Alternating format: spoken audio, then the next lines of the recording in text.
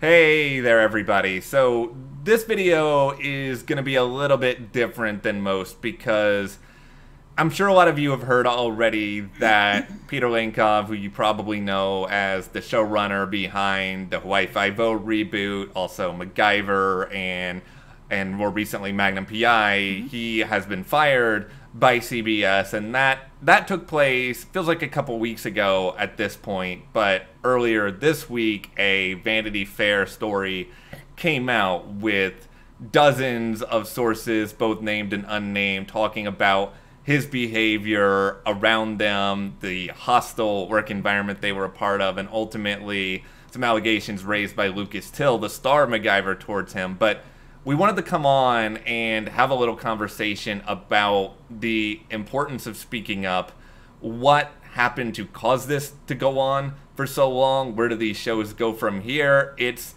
going to be a complicated discussion because these situations, you're talking about a lot of different sources, a lot of things being raised, and a lot of responses back and forth. But we want to do our best to try to do this conversation justice and make sure that there's attention given and respect paid to those who have gone through so much. Yeah, and I mean, we love these shows. We've been covering these shows for a very, very long time. We've done interviews with Peter, with Lucas, with Meredith. We're very, from a journalistic standpoint, very involved with these shows. We're invested in these shows, and we're invested in the people in these shows. So we have had some of you come and ask us and talk to us, just ask us if we're going to talk about the situation, and we planned to. We just, for me personally, I just needed a little more time to learn about what was going on. I wanted to have all the facts. And also I was just felt this like sweeping disappointment when I first heard what happened, and it was just, I don't know any other word to use. I was just so disappointed that Peter would do something like this, and that these allegations were coming out. That I was just, it made me feel so disappointed for everybody that was going through it, and that he would do something like this. My disappointment has, after reading this article and hearing more, has now turned into anger. I'm really angry about this situation. Yeah, I'm really upset about it. I'm upset about what everyone involved seems to have gone through all of this. I mean, I'll give the full disclosure in that I've spoken to Peter a number of times over the years, and you know, he had always been pretty supportive of us, whether it be things we've done in video form, whether it be things on the website, and you know, and I've spoken to him a couple of times where it felt like there was, I don't want to say tension, but it felt as though his mind was maybe somewhere a little bit else, and he gave kind of short responses that changed a little bit here or there as the interview went on. And you know, I just sort of thought at the time it was like, okay, he's running 3 shows, he's incredibly busy, it's probably just one of those situations. But the thing that's so important to acknowledge is that Jess and I, we're media, and it's Peter's job to not, you know, make anything come across to us to suggest that he is anything other than a professional. And it's hearing stories like this where you get the truth, because it's one thing to put on a good air when you're talking to somebody for like 15 or so minutes, which is typically how long our interviews with Peter went. And then it's something altogether to be in a writer's room with somebody or be talking with them virtually every single day and have something go wrong. And we don't work for Peter, we work for ourselves. And it's very different having a dynamic where you are working under someone who has seemingly done the things that are reported in this Vanity Fair story. Yeah, I mean, we've been journalists for a decade now, so the interviews that we've conducted dozens of interviews over the years. Yeah. There is never a situation where we're talking to somebody and they're upset or rude or saying things like, people are going to give us their best selves. And so if anyone's wondering if we've seen really anything like this with Peter, the answer is kind of no. Like Matt said, we have heard him kind of feel a little bit off at the beginning of a call here or there. But legit, that could be anything. That could have been him having a bad day. That could have been he just woke up. I mean, who knows? I don't know. And it's just what I think happens all the time. And it's not just exclusive to showrunners. It's exclusive to actors. Really, anyone who you have a perception of is that you want the reality to equal the perception that you have of them. And, for years, I wanted to believe in this idea that, okay, Peter is this person who's brought back these shows that a lot of people really, really love, and that he's got a great environment and everyone enjoys all of their jobs. But that's clearly not the reality when you have writers, named writers, unnamed writers, talking about allegations of just verbal harassment, of mistreatment in the writer's room, of being berated for various things, discrimination, just pure stress. The things that are in this report are shocking. They're shocking, number one, that they happened. And they're shocking, number two, that this is someone and Peter who was on Hawaii Five-0 for a decade. Like, this is not a situation where something just sort of comes up 1 year. Yeah, that's the thing that I think why my disappointment turned into just anger. And I just feel really angry about it, because it sounds like from this report that this has been going on for years. And it wasn't just one person coming forward and then the next person is coming forward. There's many people that were coming forward, and then this interview came out where they interviewed like 30 people. So it took another white male who's got power, who's the star of the show, Lucas, to actually stand up and say something. And it's awesome that he did, but it sucks that all the other people that stood up and said something, nothing happened. It didn't change anything. And, it's great that Lucas, who is also a white male in power, used that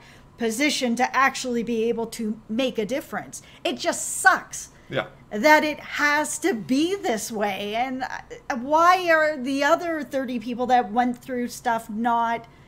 I don't know. Why are their voices not important enough? Why does it still have to be like this in 2020? It just also disappoints me. It's so disappointing. It pisses me off. I think it speaks to, it's a systemic problem. It's something that goes beyond just, okay, here's one showrunner who, per all the reports, have done a number of very bad and just discriminatory things. It speaks to, okay, we're a network that's only really going to try to make changes when someone big is speaking out, and these are the things that bother me the most, especially if you picture yourself a TV writer. And the TV writers, it's a very difficult job, but there's an air of glamour to it where you watch all these shows growing up and you get a job on Hawaii Five-0. And even if it's not a job that maybe you don't love the show, but maybe your parents loved the original show from so many, and there's like so much expectation built into it. And then you go into it and you're completely miserable. I hate hearing about powerful people treating people under them like garbage when they are talented. Writers, you're often a writer for a lot of reasons. Originally, you're probably not one of the popular kids in school. I'm a writer. I relate to a lot of this. Same. Me too. And so you're already dealing with a lot of this insecurity. So then you're going into an environment where it seems as though that insecurity is just being amplified and making you question yourself, making you question your ability. And then when a network isn't listening to you, that just makes it worse. Yeah, and then on top of it, you're expected to be creative and create a story of a show. It's already a lot of pressure to be a writer on a huge show like this, and then to have that extra pressure from it being a really negative environment, and then you're expected to still be creative. I just don't know how they're able to do it. And it seems like there's just a lot of turnover. And in general, CBS just seems to have a problem going on here. And it has been starting from the top with Les and everything that happened there. And this sort of boys club thing has just kind of like been trickling down into everything. And I just wish that CBS would get a handle on it. Yeah. Just if you know that there is a problem going on, and they clearly knew that there was a problem going on here with Peter for a long time. Don't wait until somebody is going to expose your problem. Take care of it the first time. Take care of it now. If there's anybody else there that is acting like this, deal with it now. Don't make people like Lucas, who is, saying that thinks he's being body shamed. He felt like he was thinking about taking his own life in this environment. Don't let people get to that point. Or some of the stuff that happened to Meredith Eaton.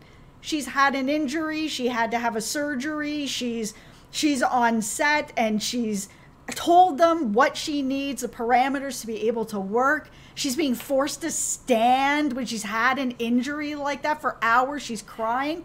Who does this to Meredith? She's like the nicest person. Like, why would you do this? And I'm mad again. Well, it's a situation that's worth being mad about, because the solution. Yeah, it's obviously so hard for CBS to follow this, but the solution is it's so inherently simple in my mind. It's just, think about the show that you're putting on the air. And let's just take MacGyver for a minute here. It's about a group of people who come together and work through their differences, and they all come from different backgrounds. They all have different specialties, but they are a cohesive unit who love each other and treat each other with respect. Why can you not have your behind-the-scenes environment reflect exactly what people are seeing every single week on screen? How is that a difficult thing? And if you review it, and yeah, there are issues that come up on every single set that are but there's a difference between a difference of opinion and beratement, of discrimination, of all these other things that are in these reports. How do you not see this? How do you not find a way to keep it from happening? It's beyond me, and I just felt like we felt like this was just an important thing to really sort of speak to, because we love these shows. We love the fans of these shows who, it is a community that doesn't always get a lot of press, and it's a community that a lot of media members sort of thumb their noses at shows like this and are kind of disrespectful. And I think it should be a warm, loving community of people who look for this escape and love the fun and the nostalgia that's with these shows. And it's just so disheartening that tonally, behind the scenes is a totally different animal than what's actually on camera. Yeah, so we just wanted to come on and talk to everybody and let everybody know kind of where we stand on this, that we are standing with the shows, and we are standing with the actors, and we are standing with the crew, and we are going to continue to cover these shows. We love these shows, and we are really excited for the new showrunners that are coming in, that are going to take over and are going to hopefully bring in a new environment and make this a really good place to work, so that we can all feel good about covering the shows, enjoying the shows, supporting the shows. I mean, it's time. It's so long overdue for a change. Like, CBS, come on, pull your pants up and deal with this. I'll speak for a second, I guess, on Monica Macer's the new showrunner at MacGyver, and she's been on Twitter a little bit, and I've really loved what she's done, because she has sort of engaged a community already, talked about what she loves about some of these characters, and I feel really hopeful that she's going to do a good job and treat people like Lucas and Meredith the way that they're meant to be treated, but also represent the show in a way that is deserved, and make all of us just feel good about this ragtag group of underdogs, that the Phoenix Foundation is. And I I hope that we have better days ahead of us. I hate that all of this happened. I am grateful to Lucas. I wish it didn't take Lucas, but I'm grateful to him that we can sort of move forward knowing that these sets are hopefully going to be a lot more positive. But nothing gets better overnight, but in time, there's steps being taken in the right direction. Yeah, I am also really grateful to Lucas that he actually went and did this, because I mean, Peter was in a very powerful position, even more powerful than Lucas. I know he's the star of the show, but they have replaced main characters on shows before, even on Hawaii Five-0. People have been replaced. So, I mean, it could have gone another way, and I'm really glad that it didn't, and I'm really glad that he spoke up. And even just yesterday, Meredith posted on her Twitter a picture of her hugging Lucas, and it just broke me, and also still like filled me with this love that you can just see how much love and thanks there is to him for what he did, because he didn't have to do that, and there were a lot of people that were not speaking up. That photo really spoke a lot of volumes to me. I thought it was so moving. I hope that they now can sort of celebrate the family that they have. We are looking forward to covering, discussing the new shows. Hopefully there's some of it that happens this fall. I know everything's kind of up in the air there, but we did want to come on, talk a little bit about it, let you guys know where we stand, and that is with, the writers, those who have been mistreated. We're always going to be with those who are underrepresented and being treated in such a way that they don't deserve that. So thank you guys so much for watching, for listening, and we will see you here next time.